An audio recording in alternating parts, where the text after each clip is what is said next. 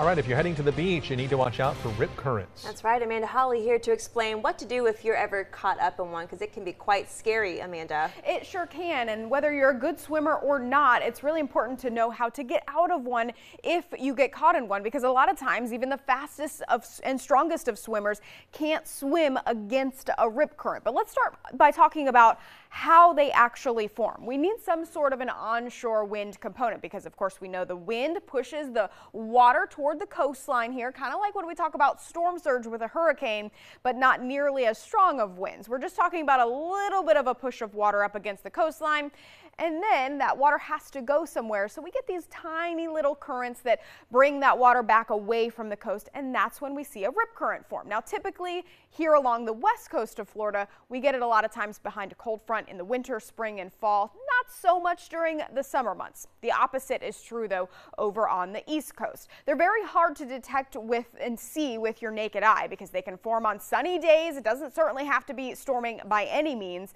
They're often found near jetties and piers, but again, you can't really see it. They're hard to detect if you're not trained to look for the different waves and how they actually appear to an everyday person.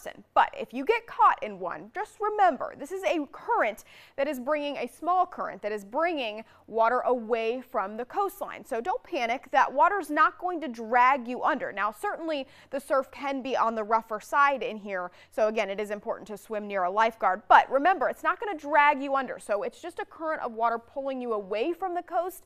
If you actually swim parallel to the coastline here, you're going to swim directly away from that rip current, and you're actually more than likely going to swim back into a current that's going to bring you right back to the beach there. But always swim near a lifeguard. That's the most important thing. They are looking out for these rip currents and will alert you if one does form, so you can stay away from it.